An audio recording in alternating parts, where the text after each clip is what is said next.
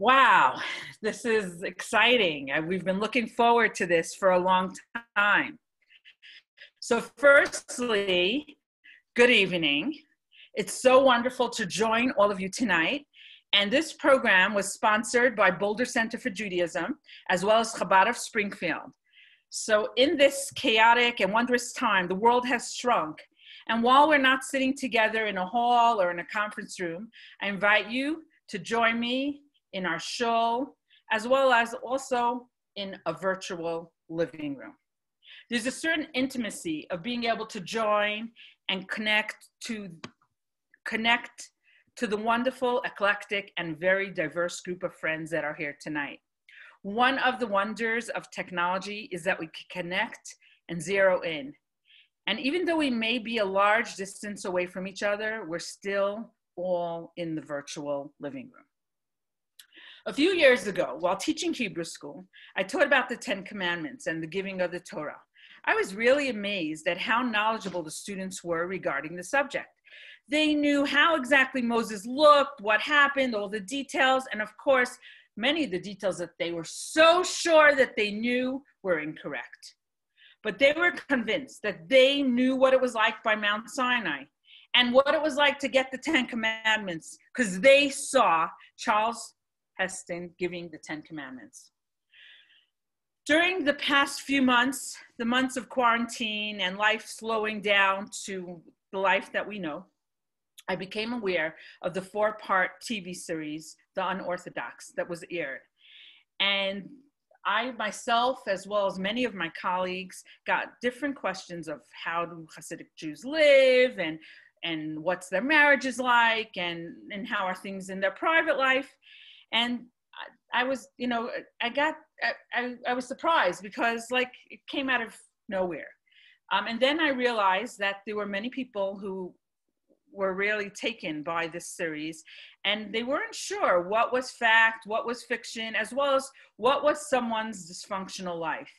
And so that gave me the impetus to speak to my daughter, and also she had a similar experience. And we decided that we would get somebody who could address some of the issues, some of the questions, and who really would be able to bridge both worlds.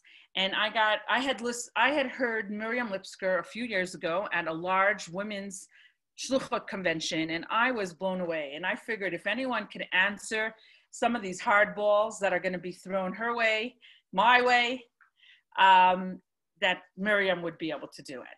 So without further ado, to introduce Miriam, I want to take a minute. And since we are all in our collective living rooms, since today is the month of Elul, and it's customary to blow the shofar, so I'm going to ask my son-in-law, Rabbi Mendy Turin, to blow the shofar for all of us. And then I'll introduce the speaker after he's done. Mendy? Thank you so much for that beautiful introduction. And we are all looking forward and very excited for what we have ahead of us tonight. Before I blow the shofar, I just wanted to say 2 quick things. Number one, in addition to the Boulder County Center for Judaism and Chabad of Springfield, also the gift of mikvah, which is the educational department of Mikvah USA, is also a co-sponsor in the evening tonight. They're actually heavily involved and are a large sponsor for our beautiful mikvah in Springfield, Illinois, which is nearing completion after many, many months, lots of work, lots of excitement. It's almost there. It's almost at the finish line. We are just about done tiling. So that's really, really exciting. And Mikvah USA is a heavy partner in building our mikvah. They have been a tremendous support throughout. So not just with that, but also with this evening tonight, they have generously co-sponsored the evening. In addition, I would just like to encourage whoever is able to turn their cameras on. It's always better for the speaker when they see who they're talking to. So I just wanted to encourage whoever is able to. That would be, I'm sure, appreciated by the speaker who we're all excited to hear. And lastly, I will be blowing the shofar. So tonight is not Rosh Hashanah. However, we're in the days before Rosh Hashanah, and we have a tradition, a custom that the days before the new year, we blow the shofar to remind us that the new year is coming and we got to step up our preparations, and we have to make sure that everything that we have to do before Rosh Hashanah, before the new year, we're doing in full capacity. So therefore we blow the shofar. So on Rosh Hashanah, it's most important to hear the shofar then. So I'm going to encourage everybody. This year is definitely different, but whoever is able to hear the shofar on Rosh Hashanah, and if you're not sure how you can do that, please reach out either to my in-laws, myself, my wife. We highly encourage everybody to make sure they hear the shofar. This year it's only one day. It's only the second day of Rosh Hashanah. It's only on Sunday because on Shabbos we do not blow the shofar. So Sunday, there's definitely going to be shofar blowings around Springfield, around Boulder, and anywhere else you may be. We'll be happy to help you with that. But today it's not a mitzvah, so we could do it over Zoom just to remind everybody. So I'm going to blow the shofar now, and you can listen all the way from your computer screens.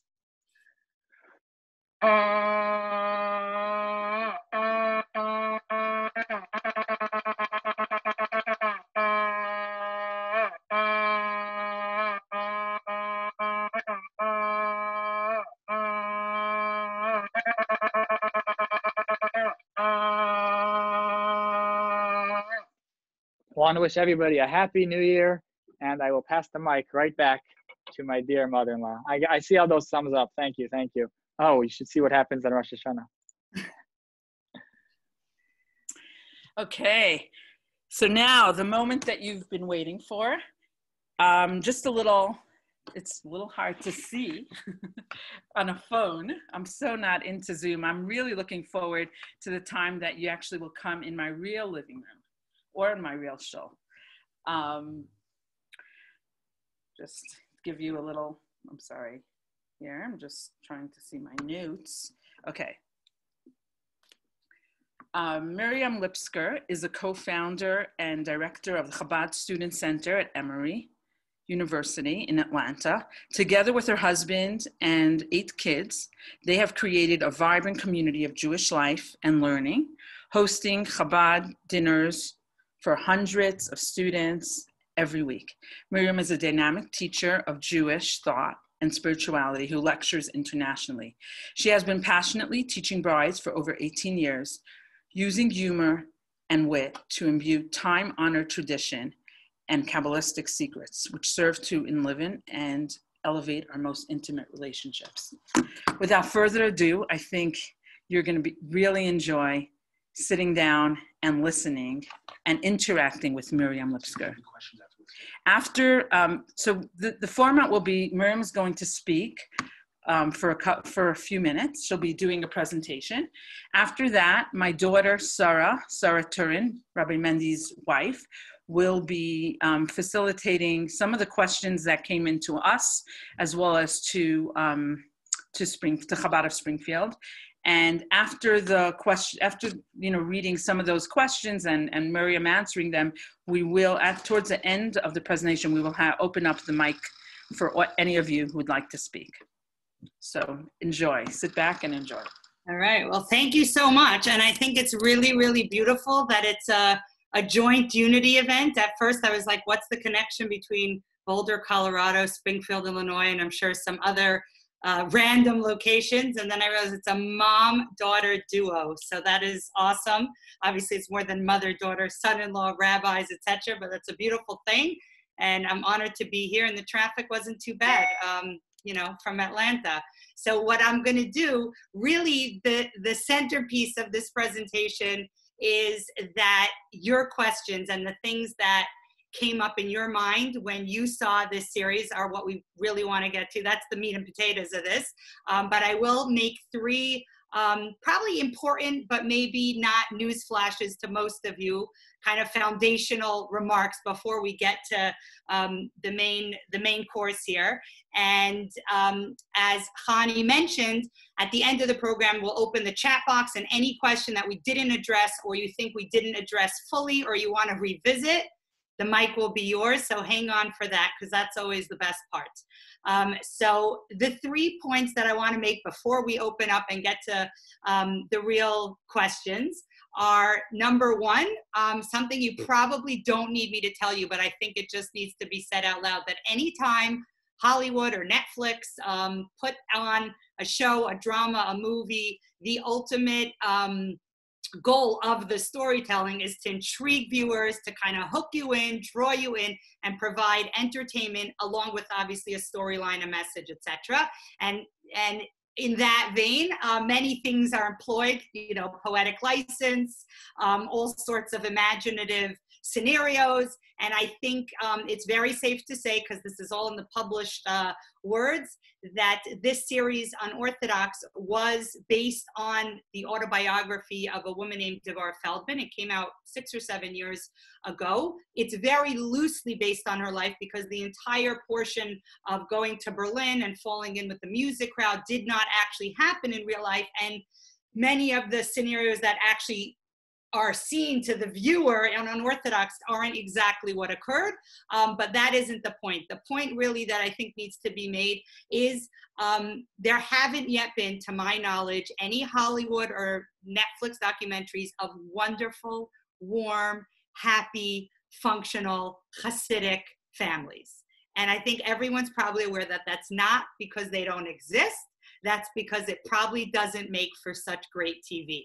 If everyone gets along and everyone's respectful and everyone's menschlich with a few little hiccups, what's the great storyline and why would anyone tune in? So back to what our story is, I think it's very important before we get anywhere to say that the real live woman, Devorah Feldman, had a very painful, very traumatic, very a childhood and then her marriage. And I think a good portion of her life was filled with a lot of scenarios, a lot of issues, a lot of challenges that really caused her a lot of pain, trauma, abuse, etc. And when you hear someone's story, it doesn't matter the whys or the hows, the Jewish response that's appropriate is to hold space in your heart for warmth, for empathy, for kindness, for sympathy. I hear you, I feel you, I see you. This is your story. And what could we do as a family, as a community, to be there for you, to help you heal or grow from whatever it is that was or is still traumatizing. And I think there's no but about that. When someone experiences pain, and that's par for the human course, no matter what community an individual identifies as originating from, that is the appropriate Jewish response. I hear you, I feel you, and how can I be there for you? Having said that, this story does something more than just speak to one individual's life. What it actually does is kind of paint an entire community through the eyes of this one individual story. And that's really what we want to address, because as Khani mentioned, and as Sarah will mention, and I could tell you, so many questions came in that led you to believe that, wow, people really think everyone experiences. So one individual story is true for them, but is it a reflection of an entire community? And that's part of what we're going to unpack. But I did want to just say that we understand we don't really want to focus on all the Hollywood tools of how to make something really attractive and interesting. What we really want to do is get to the heart of what is the Jewish perspective, what is a Hasidic way of life look like, what really does go on behind the scenes, not just in this one individual story. And that's what we're going to uncover soon. The next point that I want to make is just to kind of lay a foundation for some basic info, again, probably familiar to the majority of you, and that is that the title is Unorthodox, but under that label or that umbrella fits many different categories of people. There are modern Orthodox, Orthodox, ultra-Orthodox, Hasidic. I'm missing a few. Somehow we love to label ourselves. I don't know why, it's a Jewish thing. Maybe that's why a lot of the designer labels are bought or sold to or from our people. It's some mishigas. I don't know if that's an appropriate word in Colorado, but it's something, and it probably does more damage than good, but it is what it is. Even under the Hasidic umbrella, when you say Hasidic, it's actually, there are more, or at least more, than 60 different Hasidic groups. They differ based on their place of origin, whether it was White Russia, Poland, Ukraine, Hungary, etc. And that would have a large impact on how they dress, what their recipes are, what the specific customs, tradition, melodies, etc. are. And so, to be fully honest and full disclosure here, I'm a proud Hasidic woman, but I am part of the Chabad Hasidic path, which is not one and the same with the Satmar group, which is depicted in this series in Williamsburg. There are many similarities, and believe it or not, I'm looking to see if I could get any, like, catch anyone's eye here, but Hasidic, Orthodox, modern Orthodox, or completely unidentifying, assimilated, secular Jew, we all share what matters most, and that is we all are part of the same core soul. We're all part of the same family. We all have the same creator. You could call it God, you could call it whatever force you like. We have the same Torah, the same guidebook, the same traditions, heritage, history, morals, values. How we individually choose to identify and practice those, there's a lot of room for debate and divergence, but at our core, we are one family, and the more that we actually focus on that light that we share and not the things that differentiate one group from the next, the happier and healthier we are. Kind of like in our own families. You know, sometimes you're like, how is that sibling, flesh and blood? To me, we don't have anything in common. But what if we focus on what we have in common? It's usually a happier story. So being said, we will focus on some of the differences between the Satmar ideology and the Chabad one, because that's actually where I am personally coming from, but I did a lot of research and spoke to many people within the Satmar community to verify if things are done as the series depicted.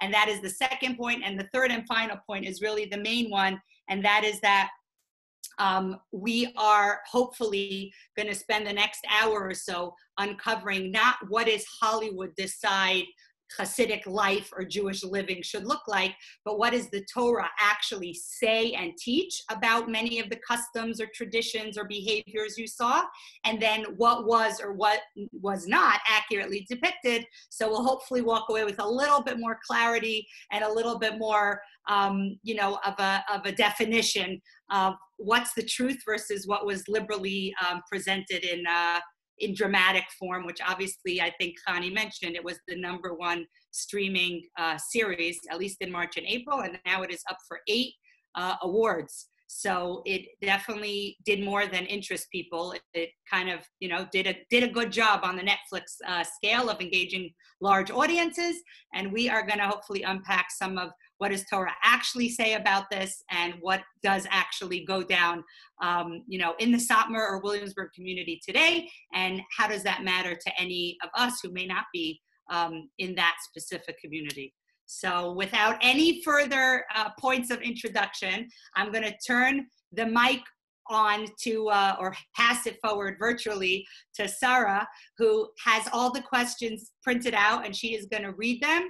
At least the ones that came in prior, and then we'll get to your on-site ones as soon as we get through the ones that already were submitted. So, Sarah, I don't see you on my screen, but I'm impressed. Do you hear me?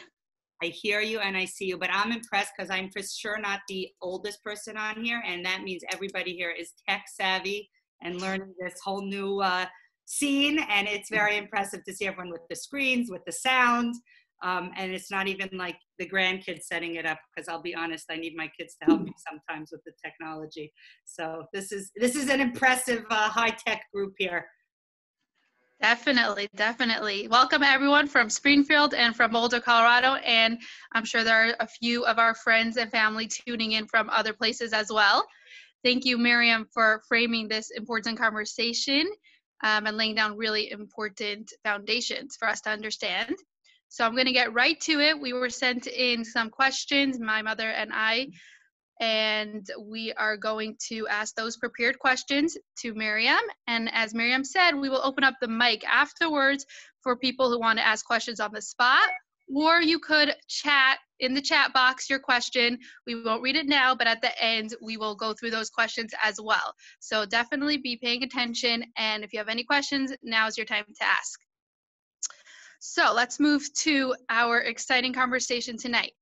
The first question I have for you is that watching Unorthodox, the lifestyle depicted in the series seems foreign and fascinating.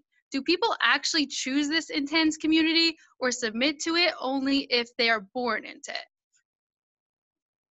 So I think that's a great question. And many people literally asked that exact question, like, are you only there because you have no other choice? And the best way to answer that question is usually, you know, from one's own personal experience. In that case, it would be actually my parents, who both grew up in profoundly secular American homes. When I say secular homes, I mean they didn't affiliate with any Jewish movement, no bar mitzvah, no Seder, no Hebrew school. They did know they were Jewish, but their brand, if you needed to stick a label on it, was leave us alone. And we're doing the American thing. That was their expression of Judaism. And so both my parents, growing up in the New Jersey area, grew up knowing they were Jewish, but not knowing really anything about what that meant until they arrived at college, which was the first time that, you know, I think people independently start asking, what does it mean? And is it supposed to mean anything? And how does it inform me? And to make a long, beautiful story, you know, extremely short and concise, this was back in the late 60s, early 70s. And the only people, at least that my parents could find, who would, you know, say, hey, you never were at a Seder? Come to our family Seder. Oh, you want to know what Shabbat dinner is? Come join, you'll see. You want to know why we're lighting the candles or what words we're saying over this cup of wine? Come and join. Was a Chabad family in New Jersey who welcomed my parents, who were college students. My mom was at Cooper Union in Manhattan. She's an artist. My dad was at University of Maryland. And as college students, they were just curious, you know, how is this part of me relevant? And so what's interesting about that is over a good number of years, slowly learning, slowly taking on little itty bitty things, they finally decided that, you know what, we get married, let's raise our kids with a strong Jewish background and we'll see what happens. And I guess I'm here to report that they went all in, you know, hook, line, and sinker. Thank God I'm one of 10 siblings. And 5 of us actually run Chabad houses on campus, which blows me away because not right down during Corona, but on a normal Friday night, you know, as the door swings open and 100 or 150 college students kind of come into we have a tent out in the back, which works in Atlanta. And any of them could have been my parents saying, what's Shabbat dinner? Why should I care? Is this relevant? And the reason why I share that is, while that's only one story, that for those of you, and there's always some who want the hard facts, the hard numbers, and the science, the latest study that was done was in 2019, so it's relatively recent, and it was done in a modern Orthodox community. And what they found, the question was, how many people choosing this Orthodox lifestyle were born here and don't necessarily know much outside of here, versus people who decided, I actually want to live a traditional Jewish life with all of that entails. And the number that they came to with this very extensive study out of a few different universities was, it was a little bit over 40% of the people in the, again, this was a modern Orthodox community, made that choice coming from a much more secular background. And so the simple answer is, you'll always have some and some, but there is a large number of people who actually choose an observant lifestyle, while, as the series depicts, there are also people who come from an observant lifestyle and choose a different path. And so you're always going to have that kind of ebb and flow or give and take in life. And I think that that's a great starting point because, again, I mentioned this, but no one has done a series of the overwhelming majority of families who are living really happy, meaningful lives, because apparently it's not that interesting. But once you have a real, you know, pain and conflict and drama, all of a sudden, all the other things become, you know, an enhancement. And then we get to have this conversation of like what actually goes on. And that's the beauty of it. Thank you for sharing your personal story, your parents' personal story. It definitely makes it more relatable for all of us. I see I think my mother has a comment to add, so we're going to unmute her. She just wants to add another piece of information that I'm sure we'll all gain from. So just something really short, and that while you can represent what, you know, coming from a different background and, you know, choosing, having, you know, coming through Chabad doors, I just want to, you know, represent part of what the movie is showing. And I know a lot of the people on this Zoom know me for many years, or, you know, you know, I have a certain amount of credibility that I'm basically an honest person, and I say it the way it is. And you know, I think people, they understand that they might not understand me or understand my lifestyle, but that I do have living in Boulder for 29 years. I think I'm pretty I've seen, you know, lots of different backgrounds of different people come from different backgrounds, as well as even, you know, I feel like I can bridge some of that. And I just have to tell you that personally, my father-in-law, he's the principal in Claysenburg. Claysenburg is in the same community as Satmar start, you know, that's their root community. And they dress similar to Satmar, and they are similar, as well as I personally also have a sister who's Babiv. So what I can tell you is that I've been around Hasidic people, not just Chabad, which is the ones that, you know, you might know more, like seeing me or my family, those who got to know us. But I can tell you that generally the Hasidic community, let's say the Satmar or the Claysenburg or some of those types, are really generally, of course, we're stereotyping, and we're doing, when a person does generalizing, you know, you're not including all the dysfunction that will be in any community. But they're a nice, warm, loving community, and the kids grow up feeling good about where they're at, and maybe they're insular, but they have good marriages, good life. And obviously there are some people who don't have such a good life, which is like anyone, you know, can any of us say that our lives are perfect and that we don't have any stresses or hardships or even dysfunction sometimes that comes to us? So it's just a thought, and I'm not going to really, I don't plan to mix in too much into the, you know, into the questions, but I just have to put that in to the mix, because I feel like when we're listening to this talk, as well as you've also, most of us have seen this series, I think it's good to be open-minded. And I think that will be helpful in the journey, and it will be productive. So I'm looking forward to hearing from Miriam, and also learning through the questions that you all, that some of you were gracious enough to send in. Also, I happen to see, I'm really not tech savvy, but I do have to have a shout out to my good friend Lisa, who's staring at me, or I don't know if she's staring at me, but happens to be that since I don't even know how to maneuver Zoom, I'm not as talented as my son-in-law and daughter and all my other kids. She wrote a beautiful article that you guys should read if you haven't seen, and she did an interview with Miriam. So anybody who wants it, I'll post the link. It's in Boulder Jewish News. I think I might have seen that Cheryl Fellows maybe is also with us. I could be wrong. I saw Cheryl. In any case, now I'll mute myself, and I'm really looking forward to sitting back and joining this conversation just from my virtual living room. Thank you for sharing. And I could definitely vouch for what you said. They're my relatives as well. And they seem very happy, very fulfilled, and not looking to get out of the community at all. So obviously there are stories, but that is not the norm from what we have seen. So moving on to the next question that was sent in. A strong thread in this story is the dysfunctional, intimate life between the main characters, Esty and Yankee. I'm wondering, is this an accurate depiction of Hasidic marriages?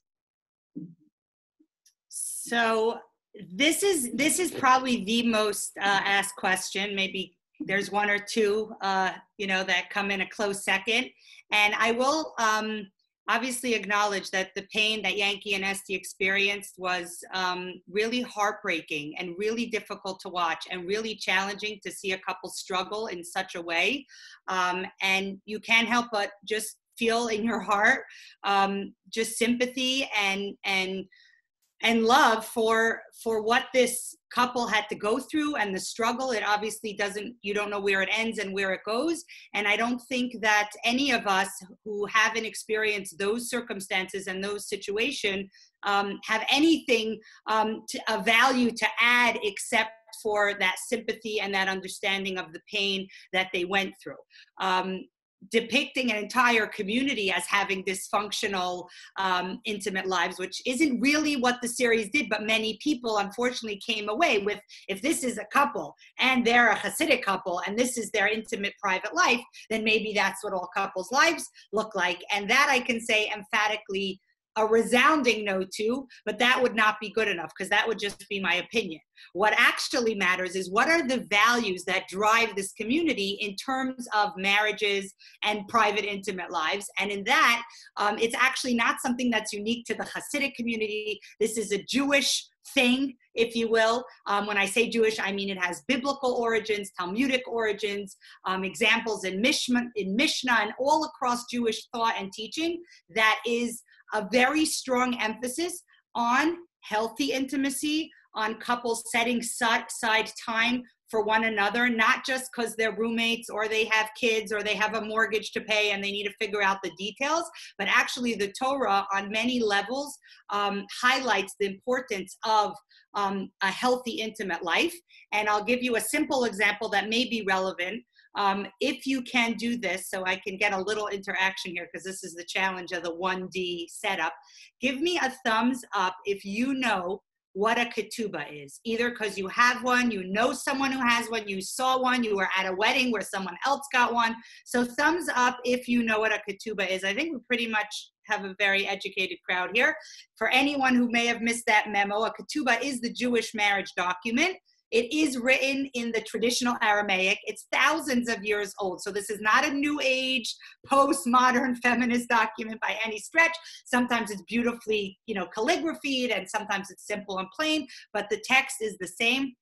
And one of the things mentioned in this marriage document for thousands of years is the Jewish perception or the Jewish viewpoint on intimacy. It's actually a mitzvah, a biblical commandment, if you will, or a biblical connection, or a connection either between one another and our Creator. And this mitzvah of Ona, which is referred to and mentioned in the ketubah, it says that the groom is committing to promise to take care of his wife, not just, food, clothing, shelter, etc., but also what they call in Old English, conjugal rights. It sounds very uptight, but really what is interesting about this mitzvah from a Jewish perspective that's unique to a more secular viewpoint is that it's something that is a man's obligation and a woman's privilege. So the woman is not promising.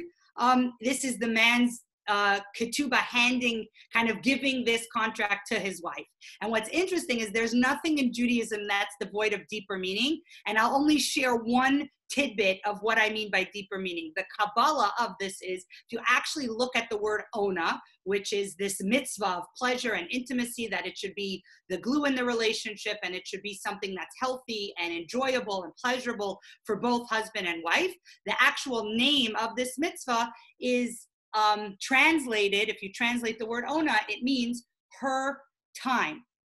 And you got to kind of scratch your head and say, what do you mean her time? What is her time? Ona means her time. And what the commentaries actually explain to us is something that's pretty basic with human psychology. And I know I'm generalizing here, there's always exceptions, but what is the generalization? That your average male, the system and processing of kind of getting into that mindset and mind frame of being open to intimacy, usually it's a snap of a finger and I'm there. Like no big arrangement has to be made to kind of get me in that zone. That's, again, your average male. And from a biblical perspective, your average female, if there's dishes in the sink and chaos and bills and noise and stress or resentments or angers, I'm not in the mood, I don't feel it, it's a little bit more of an all-encompassed, all-involved feeling to kind of transition to that mind frame. So taking that psychological insight from, again, we're talking thousands of years of biblical wisdom. None of this is, new age psychology, but the concept is Ona means a husband has to be cognizant that his wife will need her time in her way, what works for her headspace, her feelings, her heart, her mind, and that pleasure and intimacy is something that may be experienced in a very different way for the male and the female. But if they're both meant to enjoy it, they both have to have a greater understanding of one another. And that is why the Torah spends so much time focusing on the what, the how, the why, the when. And what's interesting about it is if you kind of smeared a whole community and said, intimate lives, it would be unfortunate and it wouldn't be right, but actually it's even worse when you have a community that actually values and speaks about it and discusses and cherishes intimacy and pleasure as something vital and central from a Jewish perspective. And then to say, you know what, here's a couple who has a very challenging time of it, and this is going to kind of reflect everyone else. It's kind of, it's like an additional wound or injury to this situation. And I want to just say one more comment, and that is that very often from other religious perspectives, but not a Jewish perspective, pleasure and you know, a healthy, intimate life is related to having children, because obviously there's a connection. But in Judaism, they are two separate mitzvahs. Pleasure, ona, intimacy, connection is a separate mitzvah than having children. And it is not, from the Jewish perspective, you can have or do one in order to have or do the other. And that's important to make, because very often there's, you know, we live in a Judeo-Christian society, and some of these ideas kind of get mixed up together. And I want to just clearly state that they're two separate mitzvahs with two separate functions, and one is not for or about the other, although obviously biologically there's a strong link, and we'll get to that. But I just want to say that Judaism does not believe that pleasure or intimacy is only for the purpose of, it is in and of itself a bonding, beautiful, godly experience for the couple, irrespective of the child piece of this puzzle, which I'm sure we'll get to, because I know Sarah's got a couple more questions there. Yes. Yes, I do. All right. Thank you, Miriam, for clarifying that this was one unique story, but that Jewish relations are supposed to be a beautiful experience. I could obviously, as a proud Hasidic woman, vouch for that. And watching this series was obviously very heartbreaking and disturbing to see this one story of Yankee and Esti and how there was so much dysfunction in their intimate relations. Before I move on to the next question, I just want to say two things. First of all, the link that my mother mentioned, the article that Lisa Dickstein wrote in the Boulder Jewish News, is posted on the chat, but it won't be here after this Zoom is over. So right now you could go to the chat, you could copy it and paste it on your phone, on your computer, on your email, whatever is easiest, so you could enjoy what she wrote later on. And my second thing I wanted to bring up was, once again, we will take all questions after the prepared questions are over. So feel free to even now write in the chat if you have a question, or you could raise your hand already. We won't call on you yet, but you could keep your hand raised so we know that you have a question. And when we get to the end of this list, we will call on you, and we'd love to hear any questions you would like to ask. So moving on to the engagement of Yankee and Esti. The scenes where Esti and Yankee meet and get engaged seem insane. It was extremely quick, strange, and distant. Does that reflect a real portrayal of Orthodox dating? So I will tell you that what is universal across the Orthodox spectrums is that dating is not recreational. And what I mean by that is, whether it's Hasidic, whether it's Orthodox, modern Orthodox, whatever community you want to zero in on, the purpose or the function of dating is literally in order to ascertain if this individual, whichever this individual is marriage material or life partner material. And the recreational dating, which we see really overwhelming our culture in terms of, you know, I need someone to do things with and have a relationship and you know, kind of form a friendship, but we don't necessarily know what or if the future is going to be the two of us. And that's very common and very normal in our culture, in the Hasidic community, the way that it's done, generally speaking, and it does sound very foreign, absolutely, to the general culture that we all share here in America, is that there's a lot of research that goes on prior to a couple ever meeting.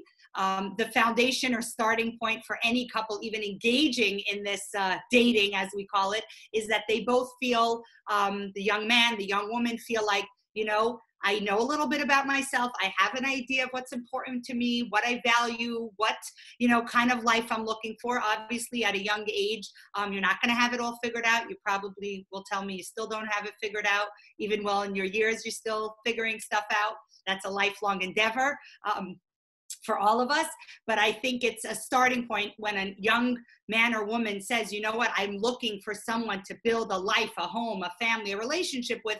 That would be the starting point. We're friends, family. It doesn't need to be a Shotgun Golda from Fiddler on the Roof flying around on a broomstick, but literally it's family members speaking, having conversation, what matters to you, what's important. And when suitable candidates come up, research is done, calls are made. I know it sounds, you're thinking, you know, FBI here who's doing research, but I always tell our Emory students here that if they investigated even a quarter of the amount of effort into the individual that they are willing to go on a personal date with, to the school they chose to attend for 4 years of college, how many interviews and visits and research did you do for this school for 4 years?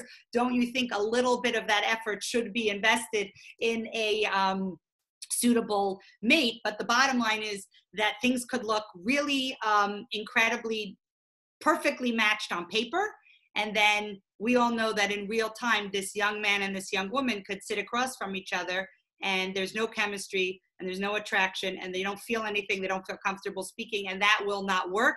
That is not the stuff that Jewish marriages are meant to be built on. And so it would be right back to the drawing board. So the back end research would hopefully bring a candidate that shares a lot of your values and maybe history or appreciation for hobbies, interests, talents, etc. But the bottom line is that dating is actually conducted overwhelmingly in the Hasidic world and in the Orthodox world by this couple having deep, meaningful, real conversations. They go to places where it's conducive to have a conversation. So not an amusement park, not a bowling alley, not a movie theater, but a walk in the park, a hotel lobby, and the objective is, this is a hands-off experience, that they are talking, they're getting to know one another. It starts out intellectual, it then hopefully builds emotionally, and every single couple will have a different timeline of how many dates and how many weeks or how many months went by until they both felt comfortable to actually commit to marry one another. What was depicted on the series was a very, as Sarah described it, it looked like a 20-minute shindig where they sat across from each other. The family was already saying l'chaim in the other room. Babka and Rugelach were already out on the table. And it was more of like a foregone conclusion than actually getting to know one another. And what I will say is that scenario, in the majority of cases, so we're talking over 90% of the communities mentioned, that is not accurate. However, there still are individuals and families where it's very short.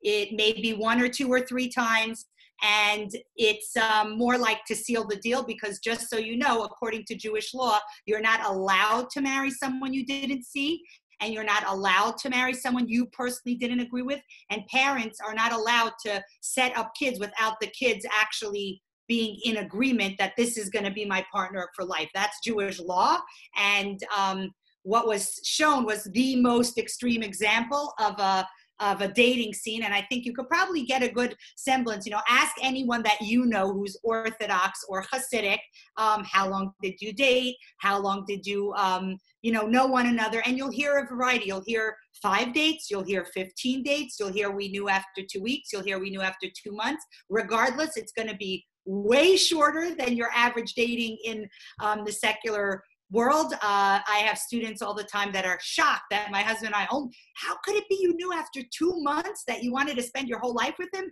I'm dating for 2 years, then we move in together for another 2 years, then we're trying to figure out if we actually are still interested 2 years later. How in the world could you figure that out?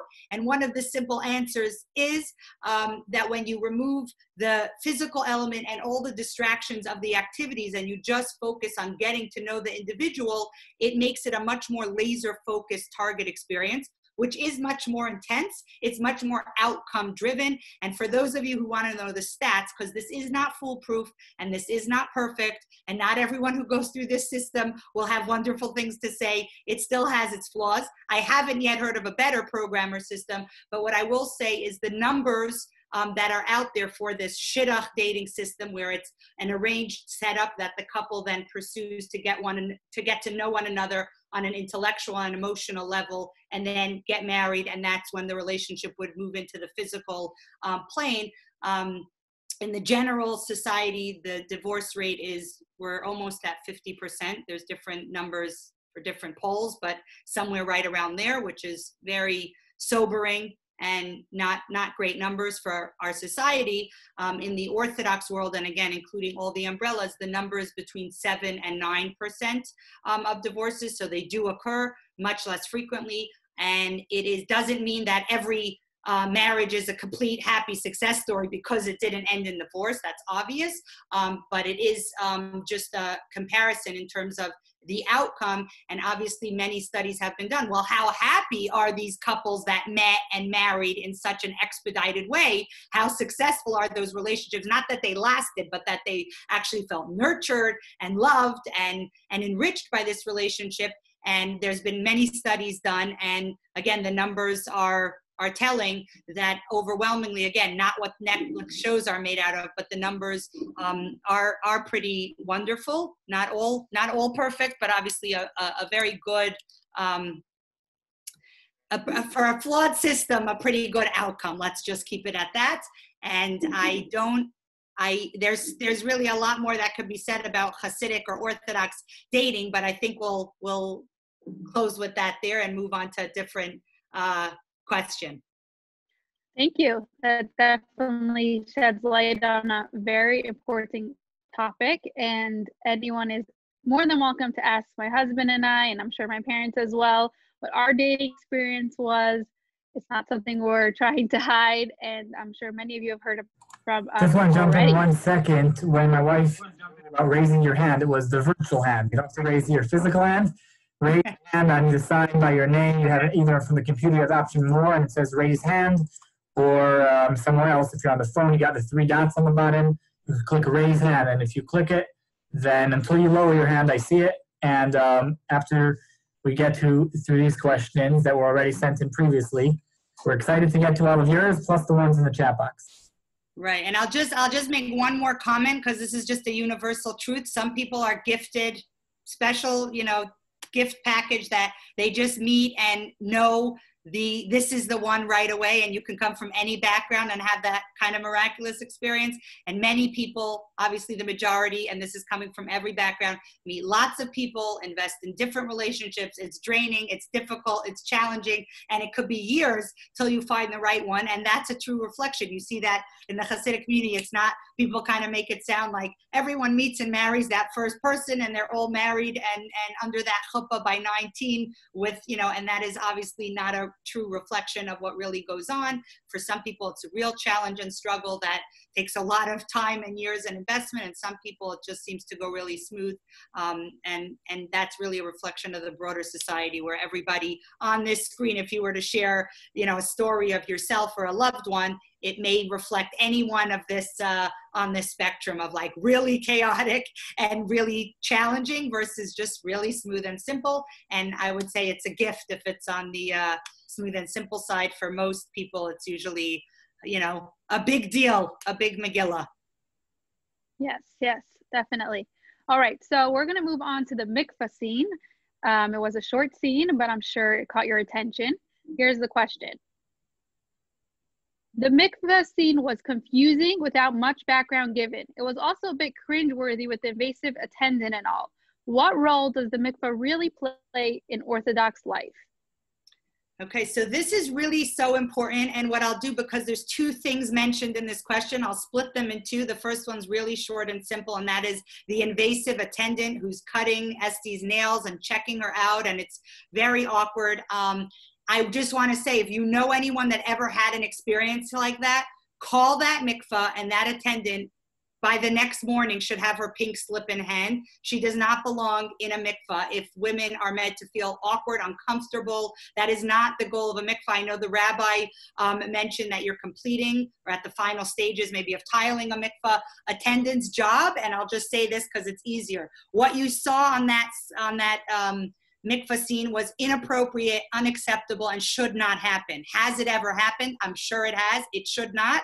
And if you know it has, you make a call, and that attendant needs to retire indefinitely. What is the attendant's job?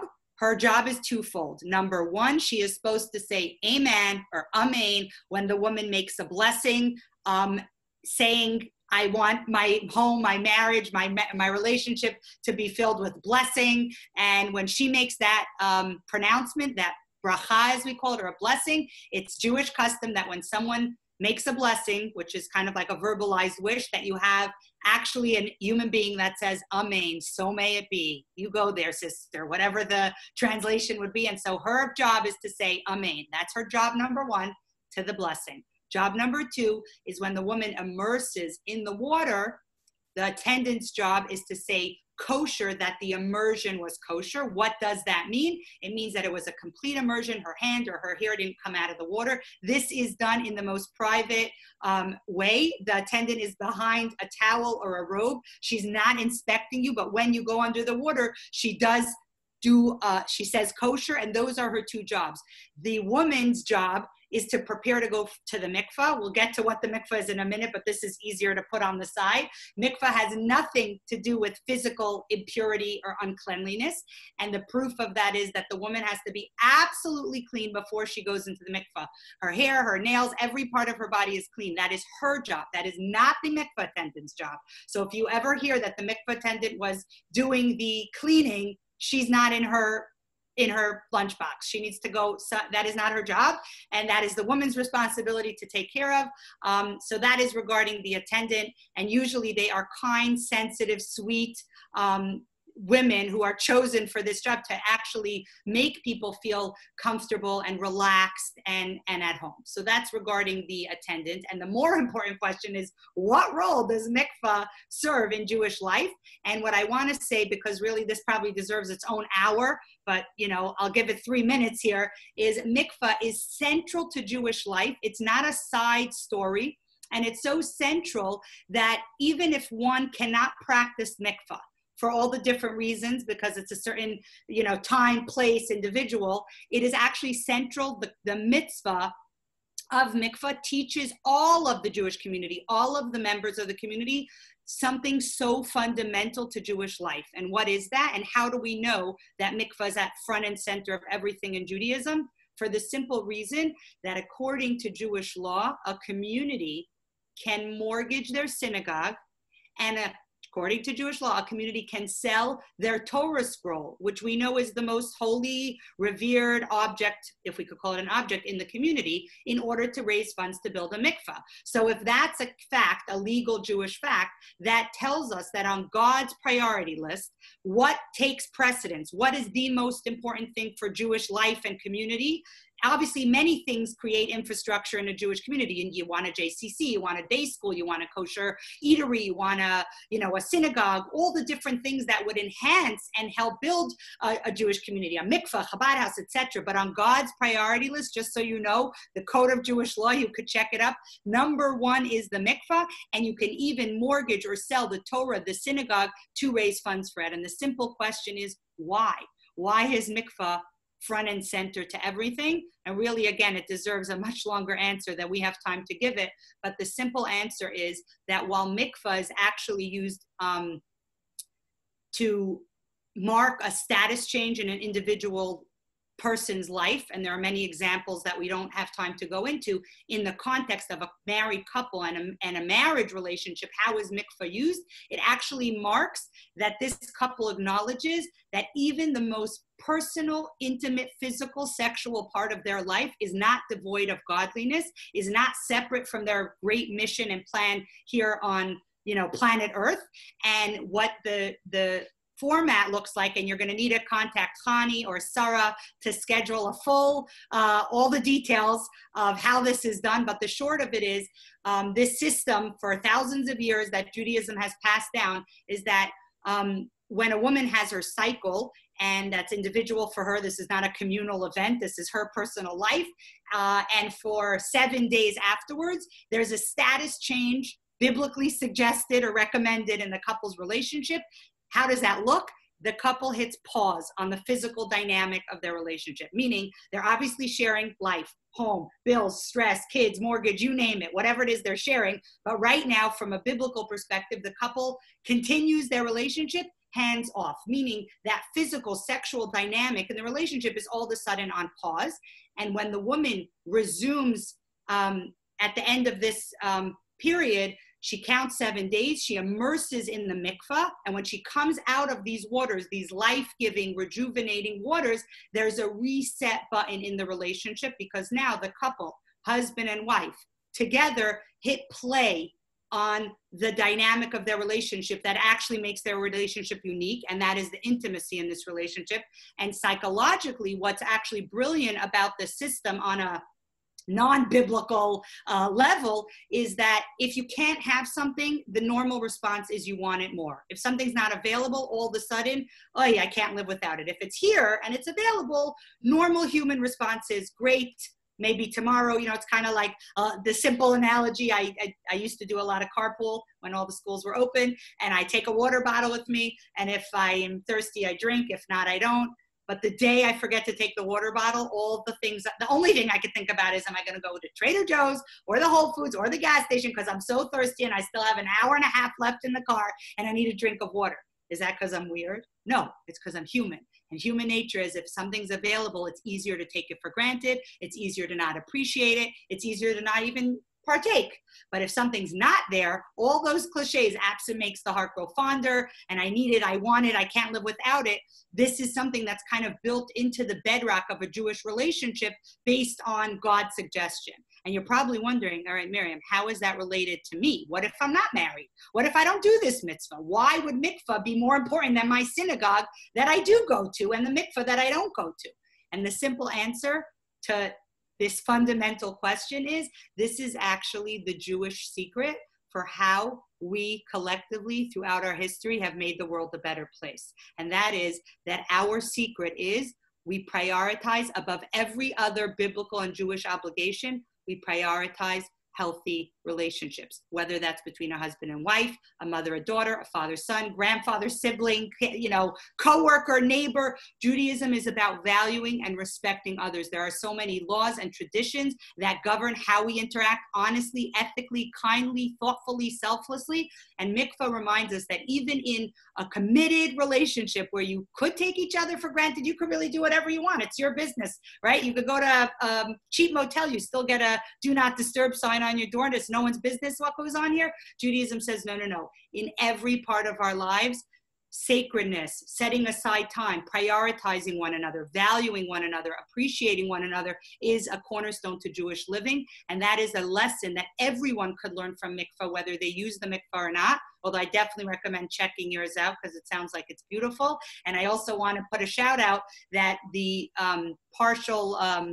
I guess the sponsor of the mikvah in Springfield actually has a wealth of information online. My Gift of Mikvah, you can go on Instagram or Facebook or their website for incredible information, and we didn't even hit the tip of the iceberg of how this mitzvah works and what and who and how and all those details. Feel free to do that. Or if you're just interested in architecture, you could go to mikvah.org, type any place on planet Earth that you ever hope to or have visited, and you will see a beautiful state-of-the-art mikvah with a very different decor, depending if it's in China or the Congo or, you know, the Himalayas. But mikvahs are portals to Jewish life and living because they teach us not only is a husband and wife's relationship sacred, but we all of us collectively need to prioritize healthy relationships with those nearest and dearest to us. And I think in quarantine, we can all admit that ain't easy. And it's a lot easier to get along with people a few continents away than the people living right here in my home with me. But the bottom line is that is the fundamental Jewish value. And amongst many things that mikvah teaches us, I see we're getting a free slideshow of the building site, which I actually love. You could see all the rabbinical builders, the guidance that they are doing, because it's very intricate and complicated how it's done. And while these pictures are going, I feel like I have a few more seconds to add to this, even though I wish I had an hour because it's such an important subject. But if any of you have ever been to Israel, it doesn't matter if you went to Masada or you did the tunnel tours under the Kotel. There are mikvahs everywhere because ancient Judaism and modern Judaism and Judaism past, present, and future always has and always will include the sanctity of human relationships and prioritizing treating others with dignity, love, respect, empathy, etc. And I see this beautiful mikvah going up, tiles, and this is great. We're getting a full, I didn't know we were getting a full, Is this the Springfield mikvah, I'm assuming? Yes, Really yes. beautiful. I hope to one day come and see it in person. It looks beautiful. God willing, yes. We're loving what you have to say, so there's a good chance of that. So am I interrupting you, or? No. So Okay. I didn't even hit the tip of the iceberg, but mikvah is really, really important. And it's actually a beautiful mitzvah that most people who practice it, you know, have really, really insightful and beautiful things to say. In the series, the way it was depicted, I don't think I would ever use a mikvah if I was treated in that way and if I was regarded in that way. I don't think I would ever show up again. Certainly not to that mikvah.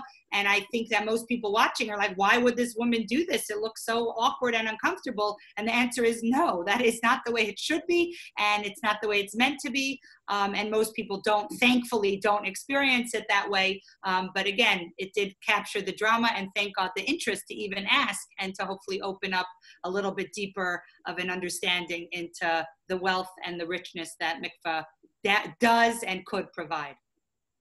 Yes, I'm so happy this question came up because we are building this exciting new mikvah in Springfield, and we're so excited that everyone can have the opportunity to use the mikvah.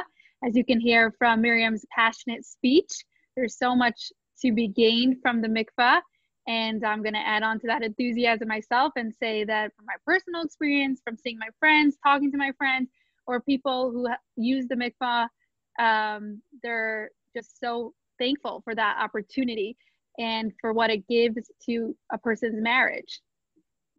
So one last plug for mikvah. I just want to make it clear that even if you are past having your monthly cycles, you are able to go to mikvah. You can reach out to us. We're excited to teach anyone and everyone about this special mitzvah. It's a commandment from the Torah, very holy, and has so much meaning and tradition as well. So we're waiting for our phones to ring off the hook and for classes to begin. So after that plug, I want to move on to our next question. And that is, one of the most dramatic scenes in the series is when Esty has her head shaved. Is this something all Orthodox women do? And what is the deal with the sheitel/wig in English? Right. So yeah, watching that scene, she acted it amazingly. You could just see on her face what she was experiencing. It was pretty brutal to watch. And I think just to state facts as they are, the majority of Hasidic women, I'm taking a dramatic pause here because you're probably waiting, do we or do we not, do not shave their heads. That is the fact. You could ask any woman you know, majority do not shave their heads, not after their wedding and not at any other time. Although I did ask one person, she's like, well, one time I kind of gave myself a buzz and I dyed my hair hot pink just to see what it would look like, but this was not a biblical or religious practice. To be honest, there are a segment of the Hasidic world in the Satmar community. Perhaps Hani has insight into, she mentioned the Kleisenberg or a few other sects where the custom is still done. And there are still women who will tell you, yes, I do that. Yes, we do that. Yes, it was and has been done in our family. You will find people today in 2020 who still do it. It is a select, very small margin. It is done. What is not, and again, it is not common, but it is still done. What is common and what is universal and what you will find done across all the different communities, Hasidic, Orthodox, etc., is not shaving one's head, but covering one's hair after marriage. That is across the board. And give me a thumbs up if you've ever visited Israel. I know not recently, but anytime in your life, if you've ever visited the Holy Land of Israel. Really, only 3 of you? 5, 7, 9, 10. Okay. Now it looks more accurate. So it doesn't matter where you spent your time or where you visited and what you saw. You probably could relate to this image of walking down a street and seeing women in all sorts, every variety, shade, and color of different head coverings, a turban, a wrap, a big elaborate, pile of scarves, a baseball cap, a wig with a hat, you name it, a band, a bandana, every sort of covering of hair. And so I want to spend one moment just to touch for a moment why that is done, where that comes from, because that is something that you will find across the board in traditional communities. And that is because hair is a $90 billion industry. That was with a B. People care about their hair, color, shape, size, length, you name it. Many people probably don't have their Zoom cameras on tonight because they don't want people to see them, because their hair has not been tended to by their hairdresser in the last 6 months, and they're like keeping the camera off.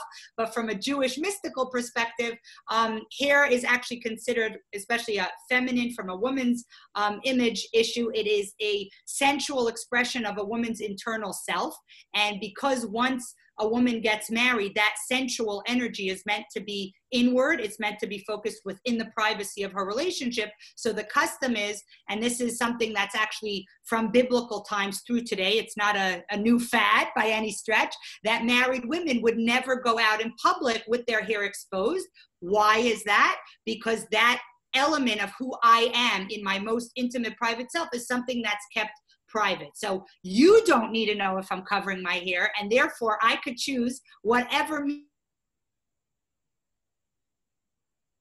is about me and how I feel and how I know I'm behaving and interacting with the outside world. And that's why you'll see a very wide range of varieties of customs of how it's done.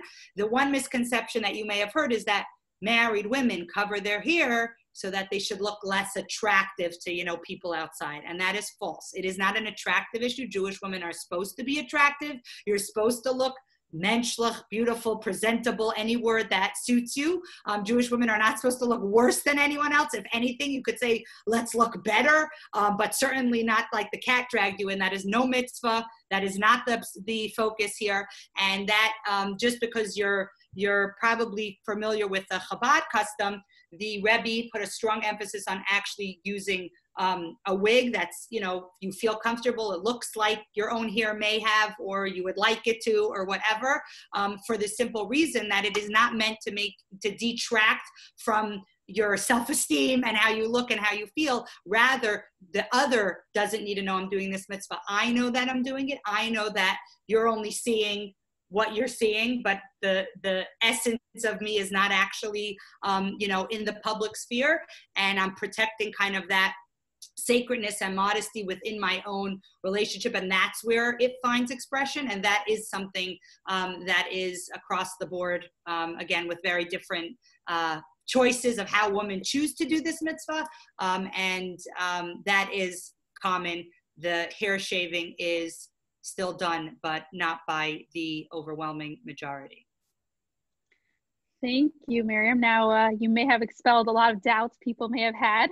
I always wonder who knows I'm wearing a wig and who doesn't. Not that it's a secret or anything, but if it doesn't come a conversation, I don't, introduce myself. Hi, I'm Sarah and I wear a wig. But you all know now, and you know the reason for it. There's so much beauty to this mitzvah, again, from the Torah, and I'm very proud to wear a wig daily.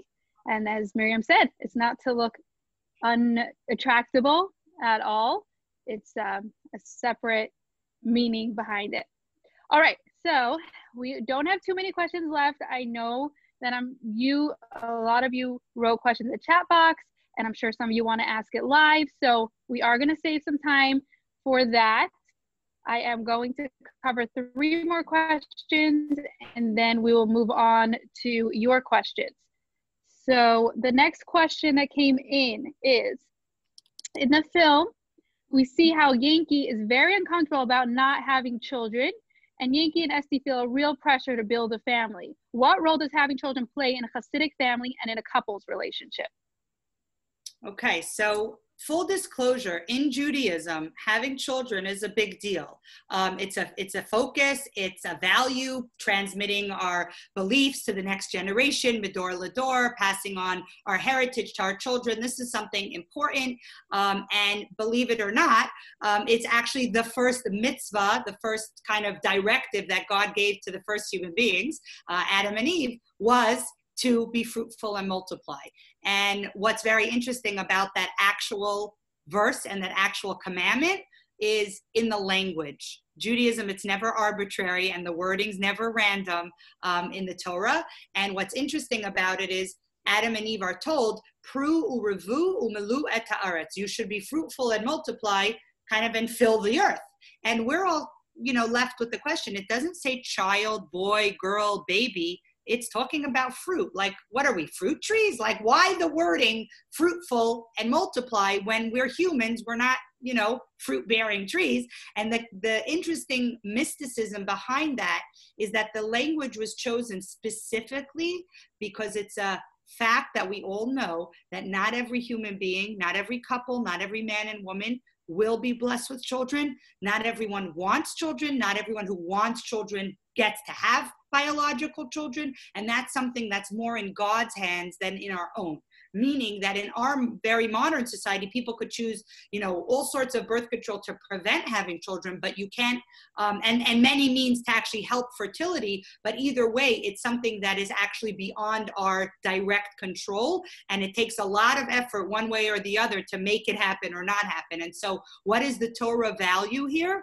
And this is something that's universal value is, yes, while children are important and having a family is a Torah value, the truth of the matter is that not every human being is going to have children. And so the mitzvah, be fruitful and multiply, is universal to everyone, because what it is telling us is, as a human being, you may not have a biological child, but that doesn't mean you don't leave a legacy. That doesn't mean that you don't have something to offer, something to bring, something to contribute. It may be in all sorts of different shapes and forms. Some may leave thoughts, ideas, music, art, philanthropy, buildings. I mean, you name it. There are a lot of things that you can do to leave a legacy. To be fruitful and multiply can mean a biological family. And in many cases, it means very different things that look in very different, colors and shapes. But what is it telling us?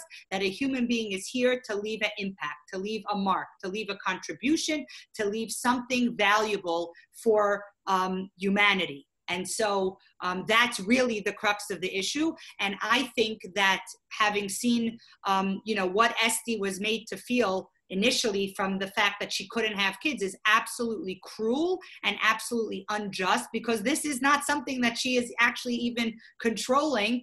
This is something, if you believe in God and you're a God-centric community, how much more so you should be able to understand that this is a blessing that's showered down from the divine, and you should not ever make someone feel like they're less than or worthless or not worthwhile because they're not contributing in this way. And so that is, from a Torah perspective, absolutely wrong. And while children and family are for sure valued and appreciated, for those in the community that are not going to be having children because God decided otherwise, that respect and value of the individual is something that Torah highlights, and that we as individual communities need to also respect. And a community who would belittle or make a woman or a man feel like they're less than because this is not something that they're contributing is absolutely wrong from a biblical, from a Jewish perspective. And no one should ever be made to feel less than because of something either in their control or not in their control. That is not the Jewish way, although obviously it's very sad when that happens, and it's even more devastating when it happens like in the name of God, like God wants this from you and you're not doing it. But that is not the true facts on the ground, and that is not the Torah perspective on how to treat others and how to view others.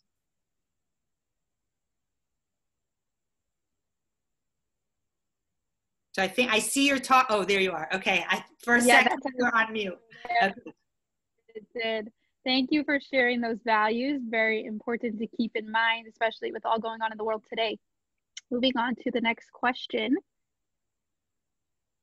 Where are we?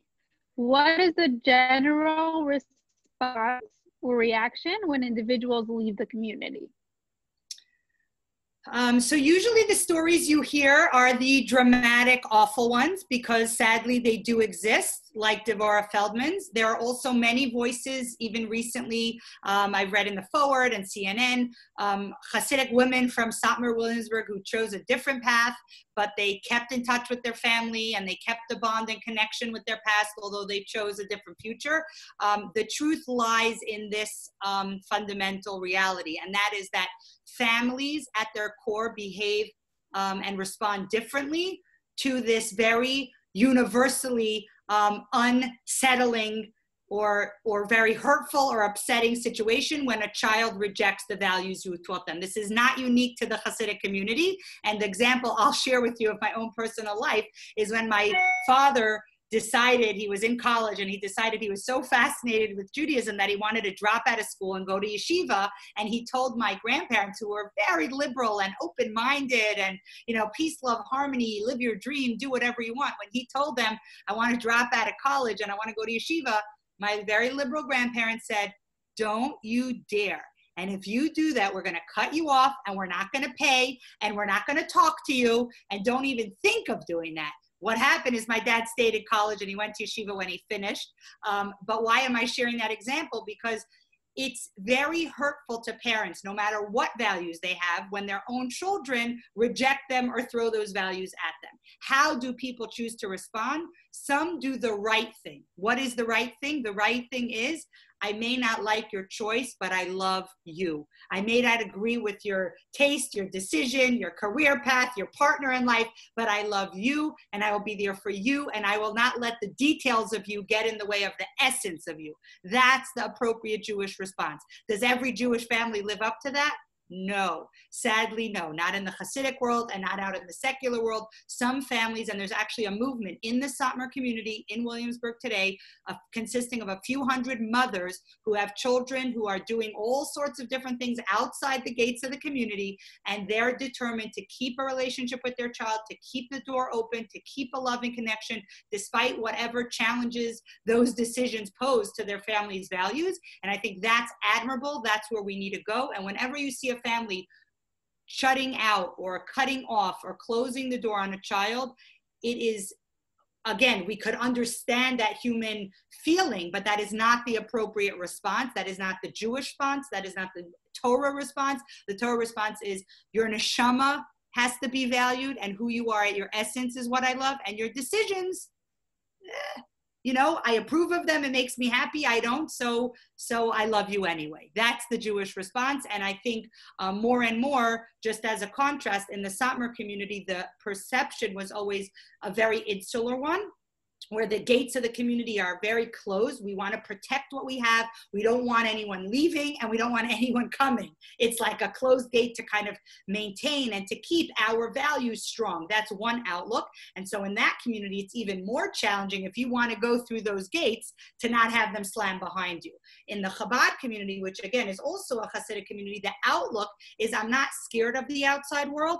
I'm not frightened that it will affect me. I'm open to interacting and to discussing while still maintaining my values, but that gate is not keeping me protected. It's actually a welcome doormat for everybody to kind of exchange ideas and share background. And so in that community, that door is easier to navigate back and forth or in and out of.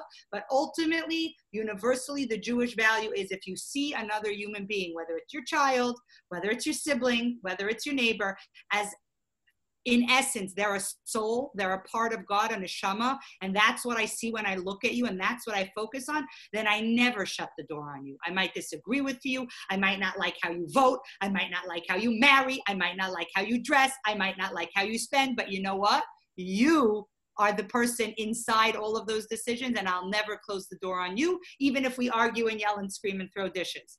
The non-Jewish approach is, I don't like your choices, I'm closing the door, you're out of my life. That is not the way God wants us to treat one another. That's certainly not the way a family is meant to be. And I think in the Bible, there are probably 100 stories in every parsha. You could probably find a story of a family where there were different people with different decisions and different choices and different behaviors, and the goal was harmony, love, peace. Sometimes it was achieved easier, sometimes it wasn't, but we know what the value is, and we know that it's not easy, and we know that there's a lot of work involved there, but fundamentally, to say that a whole community writes their children out or a whole community doesn't is not true. Every community has families who do the right thing by their children, and every community has families who really harm and provide detrimental interactions that are even more hurtful to their own children, knowingly or unknowingly, and that's tragic whenever and wherever it occurs, and we should not stand for that, because that is not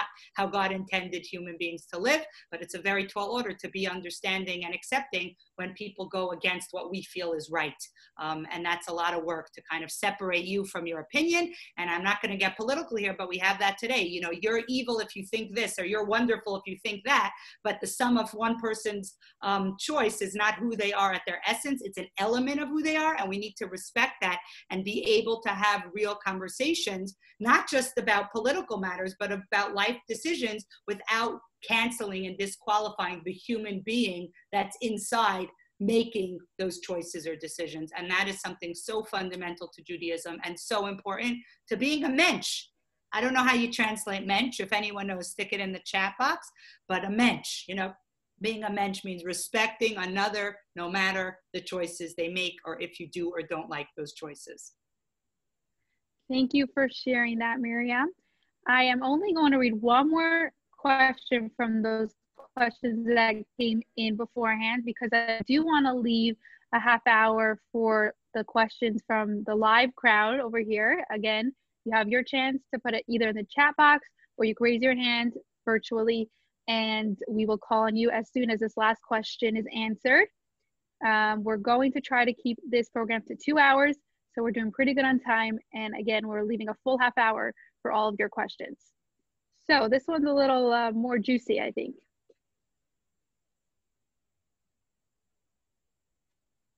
How common are characters like the shady Moshe cousin and the meddling mother-in-law? Okay, can I split them into two separate questions? The meddling mother-in-law is absolutely awful, and very sadly, she does not only exist in Sutton, Williamsburg. I don't want to insult any beautiful Jewish mamas on this call here, but our tribe is not known for hands off and live and let live. We probably invented the helicopter mom. We probably copyrighted the, you know, over-involved schwigger or mother-in-law. But that actually, while it may be true, it isn't actually a Jewish value. The Torah value is, and I don't need to elaborate because I think I went over time on the previous question, is to be there for your children in a way your children need, not in the way you think they need. Huge difference. Similar sentence, huge difference. Meaning, if you need me, I'm here for you, but I'm not going to actually be sitting on your shoulder telling you what to do, how to do it, when to do it, where to do it, and what to wear while you're doing it. Most children find that you know, invasive, intrusive, too much, overload, unhealthy. In the series, the mother-in-laws actually caused a lot of harm and a lot of added aggravation to Esty, a lot of pain that wouldn't have been there if the mother-in-law wasn't trying to be helpful. And I think this isn't the Hasidic woman's issue. This may go out for all the Jewish mamas out there. We could probably learn a lesson to dial back those tendencies more and to try to encourage more of a, I'm here for you, from a little bit of a distance, which again is not the traditional stereotypical Jewish mother, but we probably will create healthier family dynamics if we could create a little more space and wait for our kids to tell us what they need and want versus, you know, the very heavy-handed hovering from the other dimension. And that is regarding the mother-in-law. Regarding the sketchy Moshe character, Moshe, that cousin who kind of seems to be straddling the dark side, not really winning the struggles. He's a shady, not a mensch, I would say, if we know what, you know. And I think the truth is this guy or a guy like him exists in every community, everywhere on planet Earth. Because every community is made up of humans, not angels, which means we struggle, we fall down, we, you know, it's not easy, and we try to get back up and do the right thing. It's uniquely disappointing when you have, you're a religious community. How could you have someone that's morals and ethics are in question? And the answer is that while people aspire to a moral, godly life, very often the human being in us, that animalistic side in us, trips and falls and stumbles and fails. And you will find that everywhere. What you hopefully also will find is people looking to repair, looking to get back to their true selves. And as Rabbi Mendy blew the shofar, the call is to return to ourselves. So if you messed up, if you fell in the mud, if you made a mistake, you're a human. Mazel tov. Welcome to the club. This is how God created us. And if we could get back to our true selves and kind of wipe off the dirt, then we know we're in a good direction. And so, yes, in Hasidic Williamsburg or in any other community, you will find characters of all kinds. Although I will be honest and say I didn't really find most of the characters in this series very compelling in terms of, like, you didn't want to bring anyone home for a coffee. They were very stiff and rigid and not like warm and juicy, which I don't think is accurate, but having a character that is kind of grappling with the dark side. You could see he has some addictions and some negative tendencies that he has not sorted out. That is the truth of the human condition, and it probably doesn't surprise anyone that humans, even if they have a beard and a black jacket inside, it is not an angel. It is a human striving and trying and looking to live up to the ideals of, faith and values and tradition. But a stumble is also always in the cards, and that is why we have Rosh Hashanah to take accounting of where we are, and Yom Kippur to kind of reset the new slate for the new year. And I know I'm praying on everyone's behalf that this coming year for humanity looks way better in a healthy, happy way than all the interesting things we faced this past year. Physical health, spiritual health, mental health, emotional health, financial health, etc. And I know, Sarah, you mentioned this was the last question. So if we are ready to go to the live, either chat box or in person, you let me know. Yes. Thank you so much for answering all these questions that came in beforehand. They were fascinating to listen to, and it gave us such a good basis to understanding the series. I'm going to hand over the mic now to my husband. He's going to moderate the new questions that come in, again, through chat or through raising your hand. And here is your chance to ask Miriam. All questions are allowed, and we're so excited to hear what you have to say. Thank you, Sarah. Thank you. All right, so let's get straight into it. We have just a half hour over here. We have a lot of questions that already came in the chat box, and we're so excited. So there were some people that I saw raise their hand and put down their hand throughout, the virtual hand we're talking about. So as of now, there's no hands up, so I'm not going to call on people that raised it earlier. Although I do see Lisa's hand, and maybe we'll give her a permit because she wrote such a beautiful article, but really we're supposed to be raising our virtual hands. But Lisa, let's try to keep it brief, everybody. So we will go to Lisa, and there you go. Thank you. I can only find clapping and thumbs up. I apologize. I wanted to thank Hani for saying such nice things about me, but really all the hard work was done by Miriam. I just wrote down what she said. My question goes back to something we talked about much earlier in the evening about the concept of a man's obligation and a woman's permission and intimacy in marriage.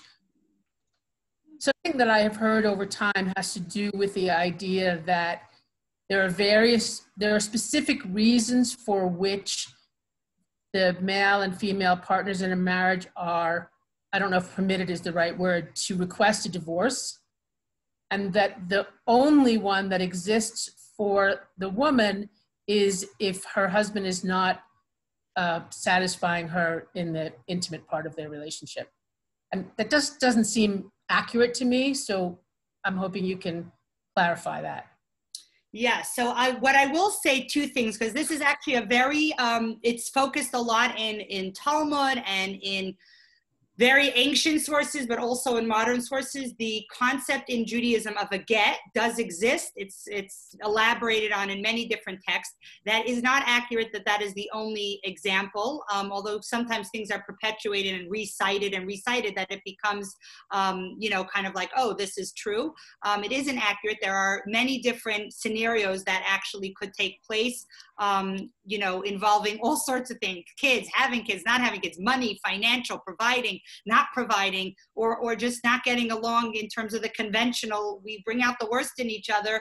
All sorts of different scenarios could be, and in fact would be, legal grounds for a get. However, what's very fascinating and I think most relevant regarding this very complex technical topic is in the last 10, really 20, but more so in the last 10 years, almost every rabbi who's conducting a not Hasidic and not Orthodox, but a traditional wedding that includes a chuppah will encourage a couple to get a Hasidic, not a Hasidic, a halachic prenup.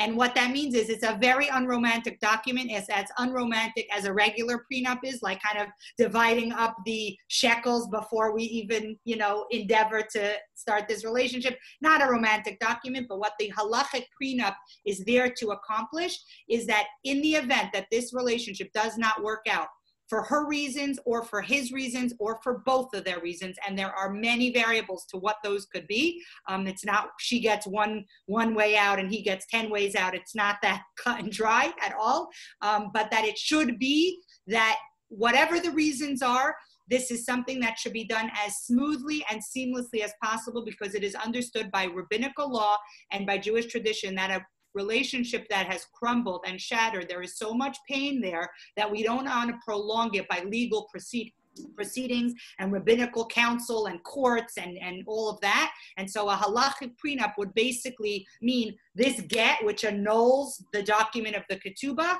in the event that one or the other are heading out. I mean, they're both heading out. They both, a marriage ends when both are leaving it.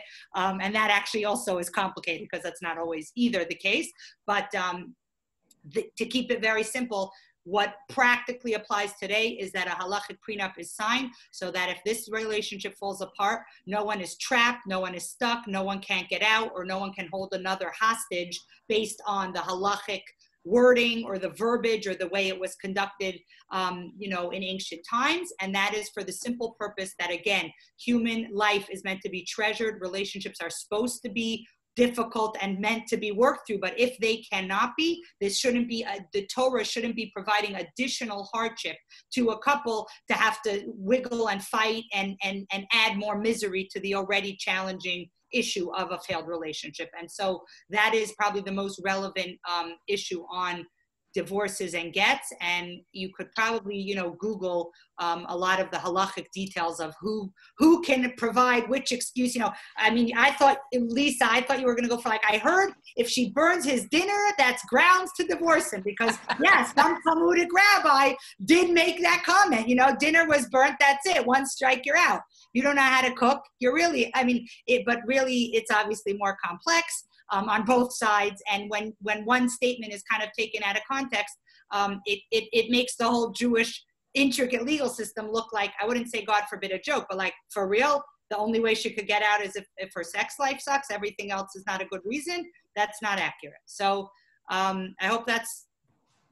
Yes, that answers. Okay, and it's lovely to meet of the question. It's lovely to meet you with the face. Mwah. Okay. It answers 99% of the question. Is in fact the fact that her sex life sucks a legitimate reason to ask for a divorce? Listen, for some people, worse or less things have been cited as reasons. So I suppose you're right. I'm not going to comment on reasons. I mean, I've heard fair enough. Conscious uncoupling. What does that mean? I don't know. We don't. You know, I don't know. It doesn't even give you a reason. It just says we're doing other things now. Okay, done. Thank you. Who am I to comment on your reasons, right? Okay. All right, Lisa, thank you so much. So we're not here to hear me, so I'm going to keep my remarks brief to none, but we'll go straight to Sylvia, who has her hand raised. Okay, I don't see Sylvia. Hi, my name is Sylvie. Hi, And Sylvie. I'm from Boulder, Colorado. Miriam, thank you so much. And first of all, you got to work on your enthusiasm, okay, and your shyness. No, I'm kidding. You're really out there. I love that. I appreciate it. You know, really your passion for the topic. I just have a quick story about my own mikvah story. I didn't know you were going to talk a lot about that, but so I lived for many years in New York City, and I would go religiously to the Upper West Side. And back then it was a real dump, you know, over there, but I went anyway. And the mikvah lady, she was, you know, from like off the boat from somewhere, and she really knew everybody's story, like everybody. She wasn't being nosy, but she was really, and I had 3 miscarriages. And she said, she gave me a number one day. She goes, I want you to call this doctor, you know, herself. And I didn't, but I went back, and one day there was a woman there, and she said it's customary for some women in their 9th month just to go in for a dunking, you know. And this woman was there, and she asked the woman, would you go in the water and pray with me? So as I went in for my monthly, you know, soak, she had this big 9-month pregnant woman pray for me, and I got pregnant 6 weeks later. Wow. So just wanted to tell you, it was you know, it was just a really good story. It was a real spiritual experience for me. Wow. And I went in my 9th month hoping to pass that on to somebody else, but that didn't happen. Right. You know, that's very interesting because I get asked about that custom. Is it a thing? I've heard of it. And now I could say Sylvie from Boulder, Colorado actually experienced that. And I'm guessing you didn't say the finale, Mazel Tov, a bouncing baby. Boy, girl. yes. Okay, boy. Yeah. That's beautiful. And I guess that's the positive, you know, you said in a beautiful way that she wasn't being nosy, she was being caring. And that's Right. what you hope, that someone doesn't make you feel invaded, someone makes you feel nurtured and cared for, which I think is what you're expressing. And that's, again, how it should be when it's done right. And I think you also, your face is shining beautifully when you said it's a dump, but you went anyway. I'm very glad to report now that. it's not. They Right. made it nice now. Exactly. I'm going to say today it's very rare to find a dump mikvah, Yeah. but kudos to you that you went even when it was a dump, because now they're pretty spa-like universities. Yeah, they are. And that's beautiful. And I'm so happy you shared that. Thank you. That's very beautiful. And I'm glad I could say I know someone that this custom, not just it was a theory, but it actually seemed to have did the job.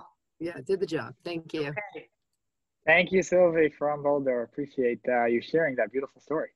So we'll get straight to some of the questions that came in from the chat.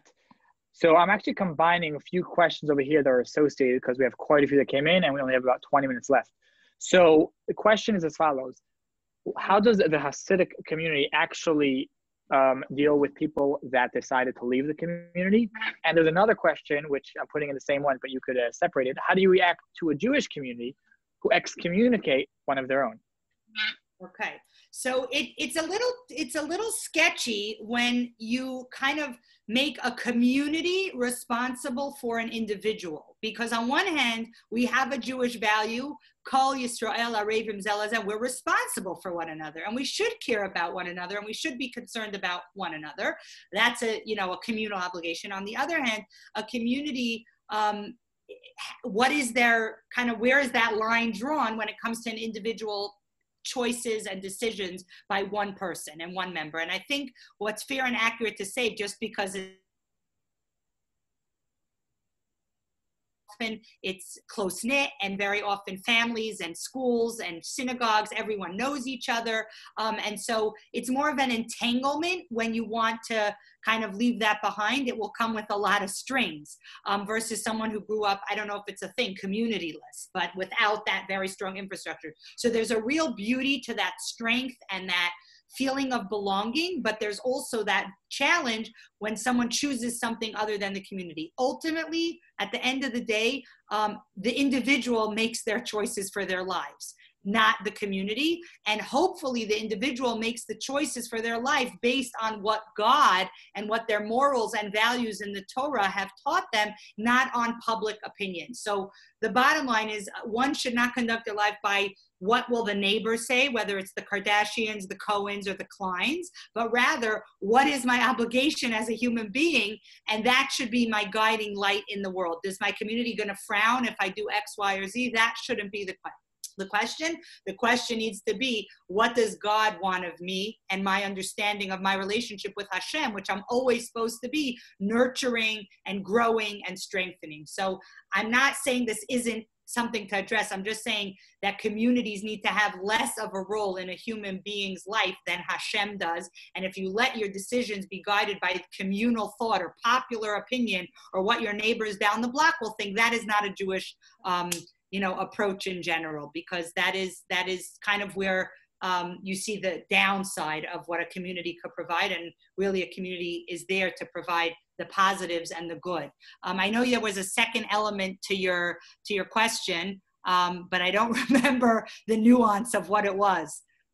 Now, the two sides of the question was, one, how does the community actually act, which is what you responded to. And the second side was, how should we react if we see a different, say, community? But by your answer, I think you kind of answered that as well by mistake, by just saying that concept doesn't really exist. But either the question, I'll just rephrase it. How do you react to a Jewish community who excommunicate one of their own? Right. So that's much more specific. And there is, in Jewish tradition, there is a concept where someone is so beyond the pale that they're like, you got to kind of stand outside the camp. But that is absolutely an extreme example of not just inappropriate or I don't like your choices. We're talking their murder. We're talking their like big issues. And even that, again, what Rosh Hashanah and Yom Kippur teach us is there's never someone so lost or so far gone that there isn't a road back.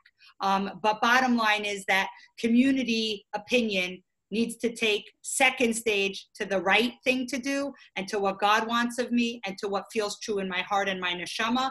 And I think we all get lost when we value our neighbor's opinion over our Creator's opinion. Thank you. Okay, let's go to the next one. What are we doing as Jewish women to help the small minority of women who are suffering abuse? If only one Jew is suffering, we are all suffering.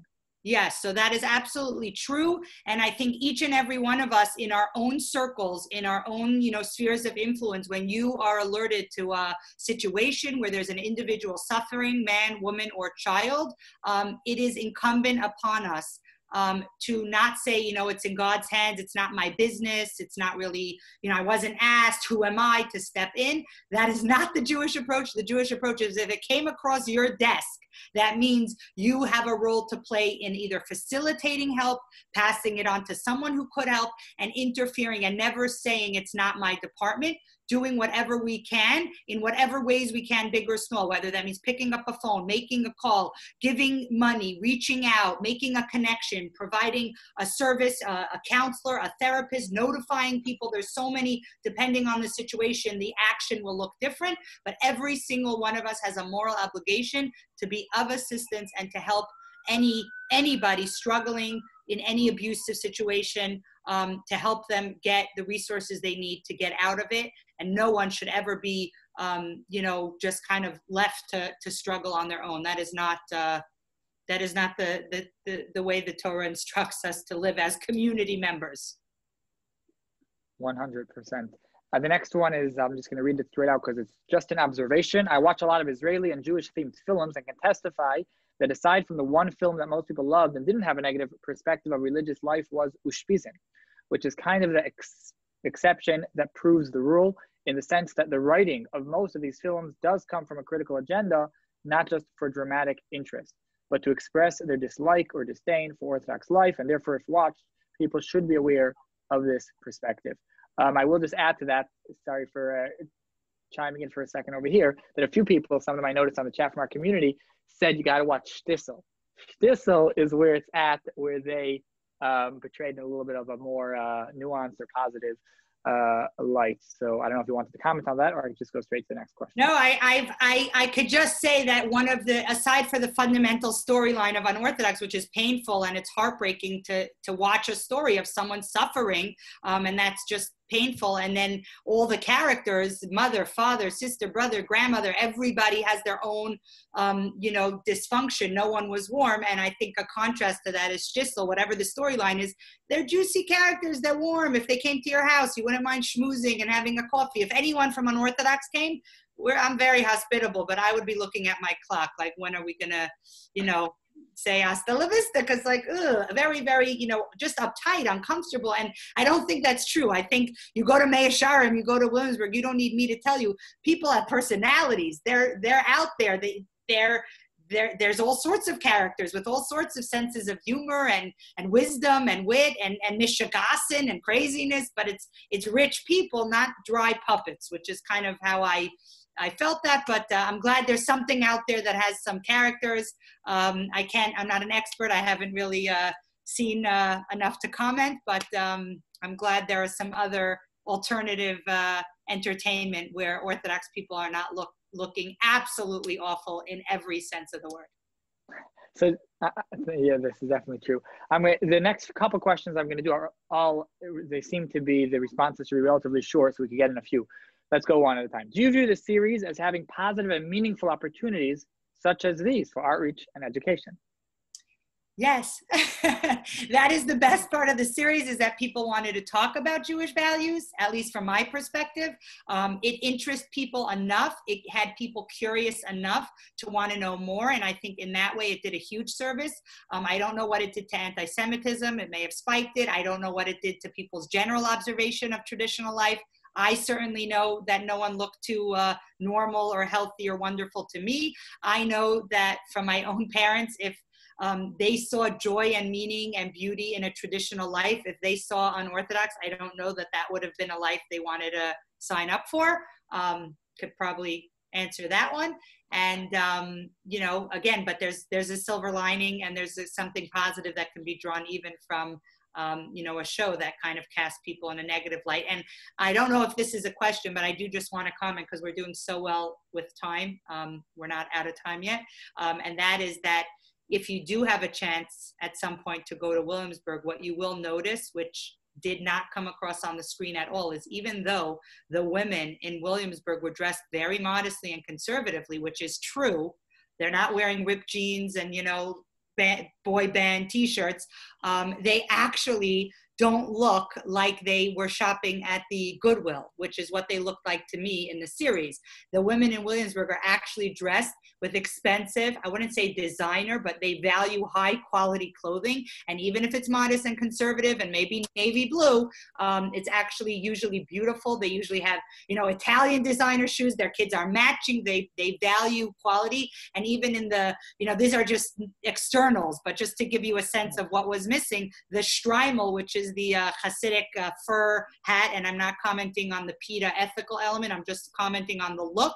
A fur hat looks soft. Those, hats seen in the film looked like spiky, I don't know, it looked like something that you wouldn't ever want to touch because it had like very severe sticky spikes. I didn't think the costuming was so authentic to what you would really see. And that's just an external reflection of the internal truths that also weren't really very clear or very much not presented in a context, at least to me. I'm sure people have all sorts of opinions on what they felt when they were seeing that. And that is because 2 Jews, 3 opinions. We got to keep it that way. All right. Is a Jewish woman who is a widow permitted to showing their hair again, or are they required to maintain the wig? So there are definitely halachic opinions that say once a woman's married, forever after, even if that marriage ends, divorce or widow or something, that sensuality is not ever expressed in a public format again. There are definitely halachic authorities that differ and say that if a woman is not in an intimate relationship, then the sacredness of her hair and that privacy isn't as relevant. But there is, as with many things in Judaism, opinions. You ask Rambam, ask Rashi, there's different opinions, and you will find both, and you will find women who are in that situation kind of practicing, in one way or the other. That's right. A little Talmud, I can tell you that. All right, I see Yael is raising her hand, so let's go to Yael. Hi, thank you for inviting me into the chat for a few seconds. I mean, everything that was said here was so beautiful. I just want to comment about that. But from when you were saying about, I'm sorry, I didn't catch the name of the speaker, Miss Rebbitzin. Just Miriam's good. Okay, Miriam. So when you were speaking about the Hasidic community and women not necessarily shaving their heads.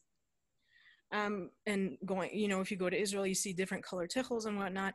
I was very close to some, I was blessed to be very close to some women in Mea Sharim.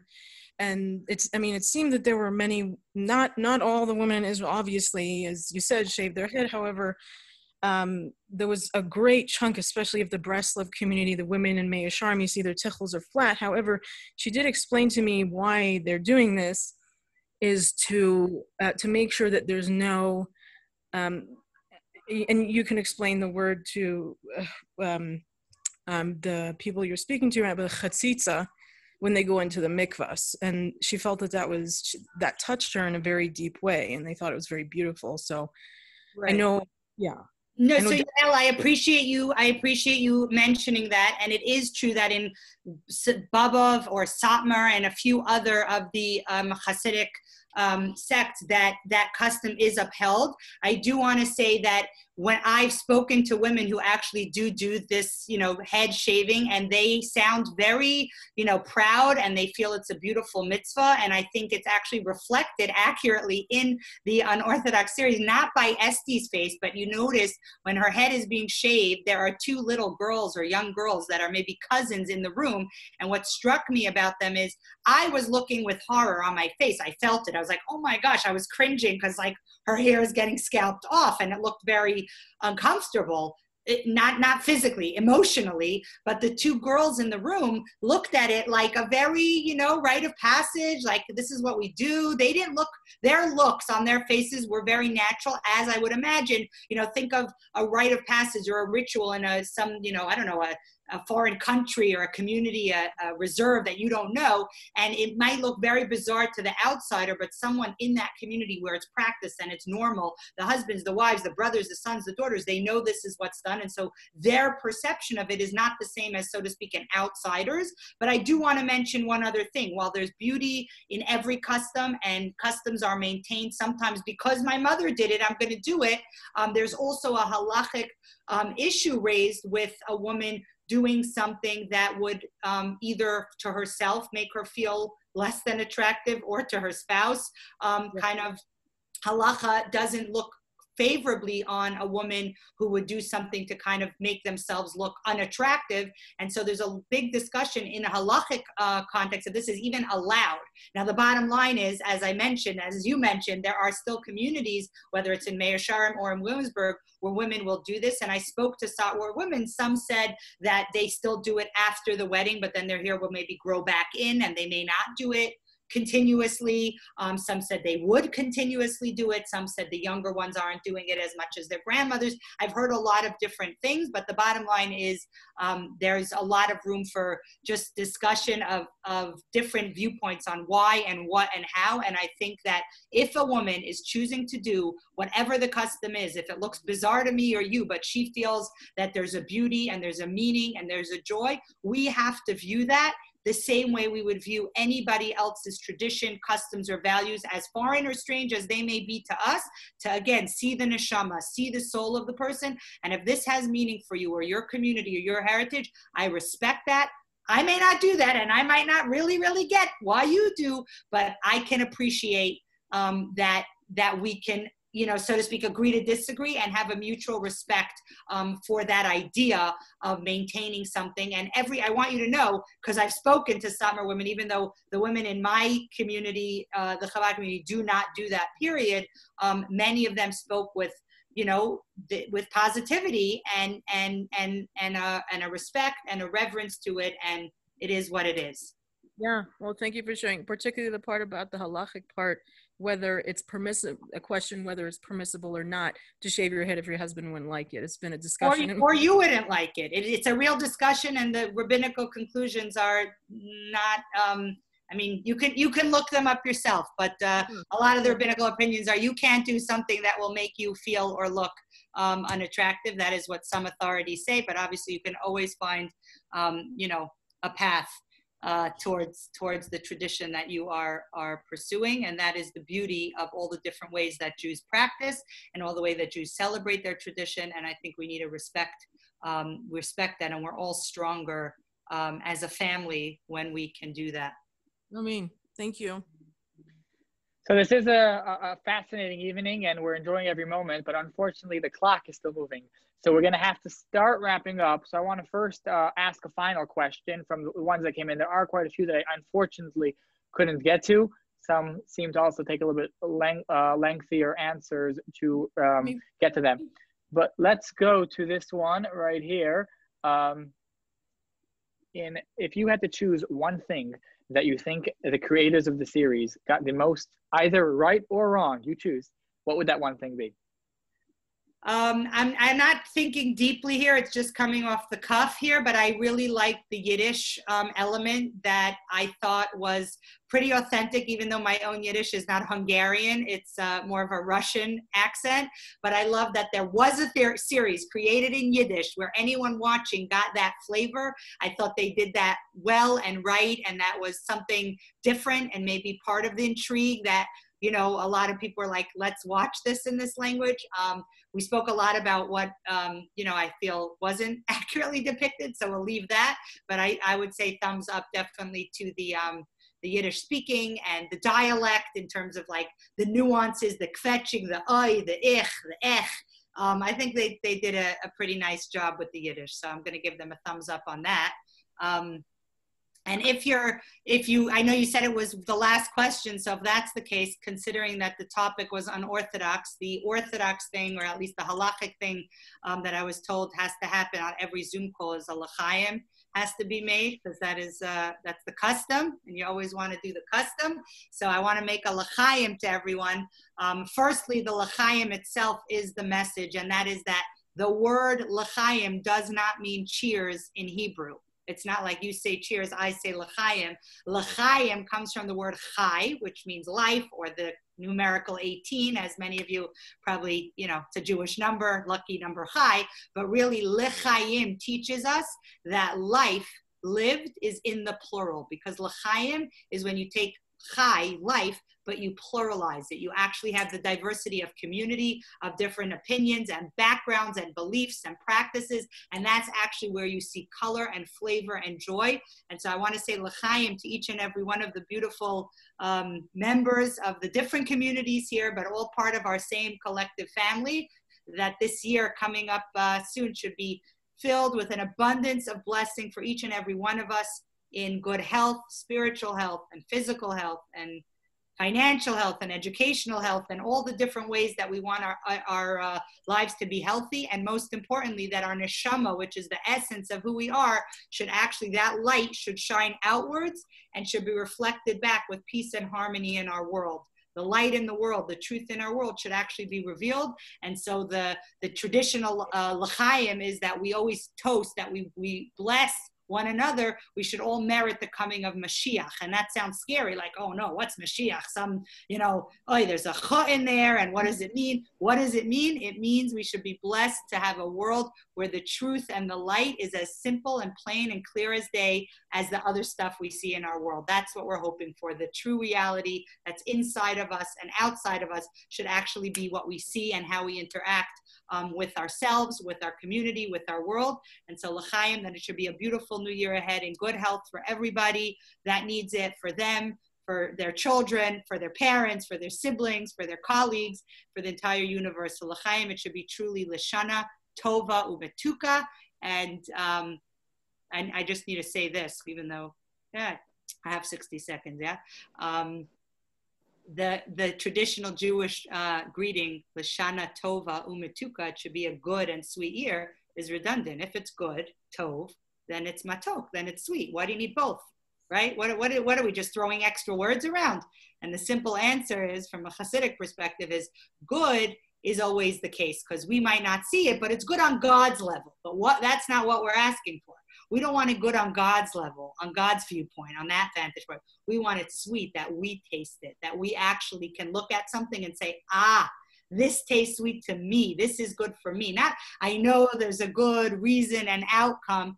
That's a lot of work. That's not what we're asking for. We're asking for the goodness should come in a package of sweetness that we actually could appreciate. So l'chaim to that, and thank you to the Turins and to the Shiners and to the beautiful communities in Colorado and Springfield, and an open invite when everything opens up. If you ever want to visit us in Atlanta, we have a tent, so the door literally is always open. You just flap in, and we would love to have you and host you in the deep South. L'chaim, and it should be a beautiful year for everyone.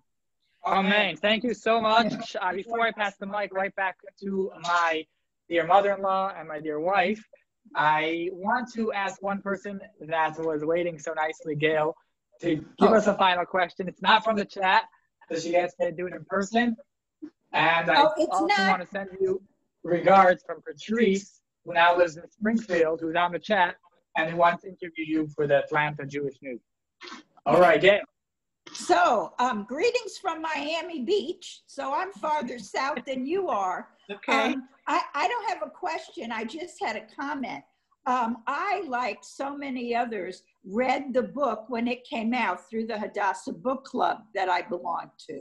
And I would recommend for those who saw the movie to really read the book, because there was so much more in the book and much more of a broader perspective. And again, I, was disappointed in all the European, which I guess I shouldn't have been, but after reading the book, there's just a lot more to absorb. So that's what, I don't know if you say that when you give these. I know you've given a lot of them, but I think that's important. Yes. Thank you for sharing that. And there's actually, a lot of... Thank you for sharing that, Gail. Yes. Thanks, Gail. Thank you so much, Miriam, for an amazing evening. I'm so happy we were able to cover such important topics and so much light and clarity. Thank you for that. Thank you for giving of your time, of your wisdom, and for uniting both communities in Boulder and in Springfield, and of course, many others from around the world who joined as well. I'm going to pass the mic to my mother. If she wants to add anything to my closing remarks, and then I will wish everyone a good evening and Ashana Tova, and all the blessings that Miriam so eloquently related should be fulfilled, and this year should be better than ever. Amen. So just to end, I just have to say again, L'chaim, yes, all those beautiful brachos that we all need. I think this year when we're going to be praying, whether at home or outside or physically distant or whatever we're going to do, I think we're going to take it more seriously, because this has been quite a year, and God willing, next year is going to be an amazing year, only full of blessings, only full of good surprises, and Mashiach. So that would be the best surprise ever. I can't believe how fast the time flew by. So yes, we were all sitting in our virtual living rooms, and we united as a community. And I've heard lots of speakers. I've heard this topic. I'm actually very passionate about this topic, just like Sarah is, and some of you are. And I look forward to some of the people, whoever wants to continue the conversation privately. Totally, I just felt that Miriam did a fantastic job, so eloquently. She covered so many different points, and I kept on in my physical, well, this is a synagogue actually, but even in the space, a virtual space, kept on thinking, yes, right on. She really understood the topics. She understood it's complex, and there was a lot of gray areas, and she really, I was really blown away. So thank you so much. We look forward to hosting you physically without social distancing, or maybe a different time for a different topic online. But thank you very much, and a kasiva v'chasima tova. And I wish everybody a good night, and I look forward to being in touch on a real level to some of the people who joined. Have a wonderful Yom. Thank you.